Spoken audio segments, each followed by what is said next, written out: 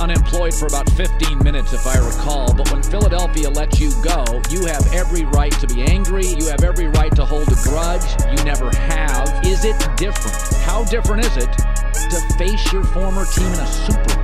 Yeah, well, listen, it's unique. I mean, I thought of all the teams in the league. I mean, here we are, Kansas City Chiefs versus Philadelphia Eagles. I still have a great relationship with Jeff Lurie, Howie Roseman, all the people there. Big Dom, the security guy. I mean, three of the players were kids that we drafted when we were there. And so I have fond memories of Philadelphia. I loved all 14 years that I was there. But when you really cut to the chase on this thing, Collin, you get to a point where you just go, listen, it's us, our team, our players and coaches versus their team and coaches.